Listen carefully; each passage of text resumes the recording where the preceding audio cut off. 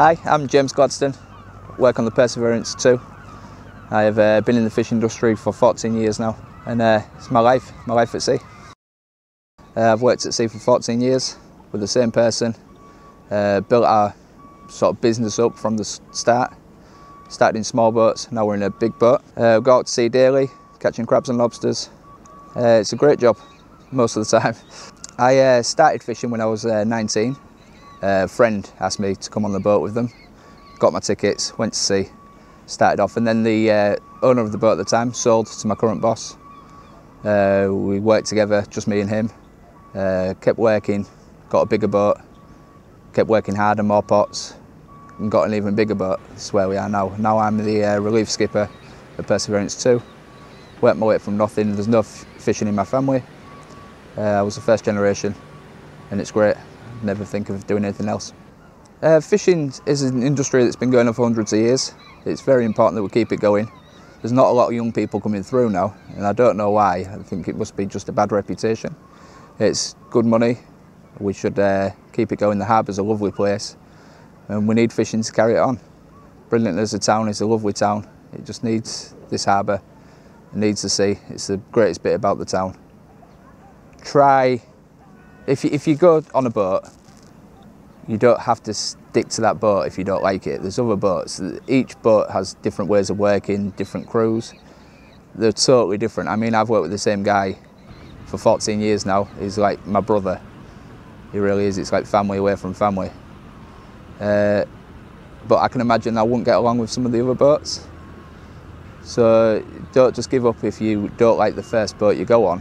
Try a different boat, give it a chance. And just work hard. But having a family, I've got 3 kids and a wife at home. People think you're away all the time, but you don't. You get so much time off in this job. We only work maybe 200 days of the year at a push. So you get paid very well for a labour job, if you like. Get paid very well, but you get so much time off. It's sort of 6 months of the year work. If you're hard working, the opportunities are there to work your way up in this job. I mean, you go as a decky learner on half share most of the time. If you're good, you might go 3/4 share straight away.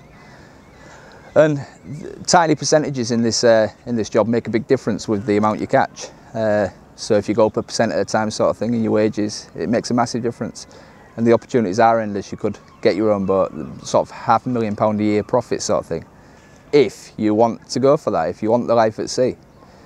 I mean, there is massive opportunity here in this harbour, with this port. The catch out there is great.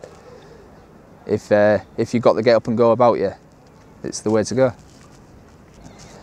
Yeah, I think the Get a Life campaign is really positive for the industry. There's no young people coming straight from school into the fishery anymore. It's sort of, if you're not born into it, there's not many first generation fishermen about. There definitely needs to be some sort of recruitment to get more people here. It's a fantastic life if you want this sort of life. It's a sort of job you can be proud in. Proud in yourself for working so hard. Proud of your crewmates even. Proud of you.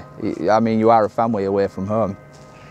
And it's a great thing that Get a Life at Sea is doing. It needs to be done. I suppose life at sea is a hard life, but it's a rewarding life. It's in those summer months when you're working all hours of the day sort of thing.